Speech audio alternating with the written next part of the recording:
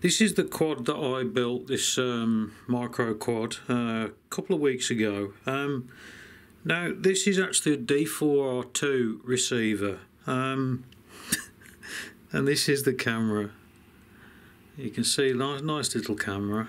Anyway, I haven't wired that up yet, purely because it's got to come off again, I think. Anyway, I've had this come in, which is actually a FrSky FD800 receiver, which apparently is a 500 meter range on it, and it does ppm.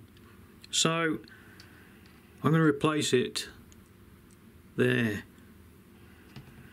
Now I've already bound it, and it actually works on 1S battery no problem. So I'm going to fit it there. I can't believe the size of that.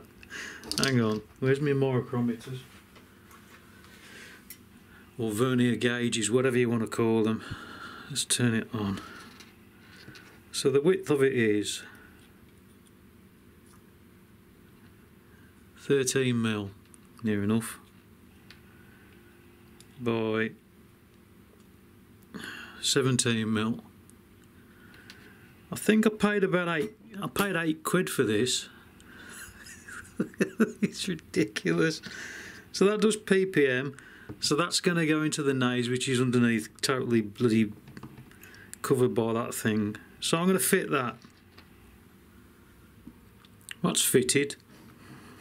It's all fitted. Receiver, Afro Mini on there, and that camera, I can't remember what it is, but I'll put the link, or I'll put a description here or there, don't know where yet. Now I was going to weigh this, so but it won't even show up on my scales. It's less than a gram. So, and it works. The only thing it doesn't do is telemetry. It's a bit wonky. It doesn't do telemetry, but apart from that, perfect. I mean, for around the house and stuff, you know, it's absolutely fantastic. So this thing is now lighter than ever. I don't know what the weight is. I don't really care. It flies perfectly, you know. Look at that. Fantastic. There you go. Job done.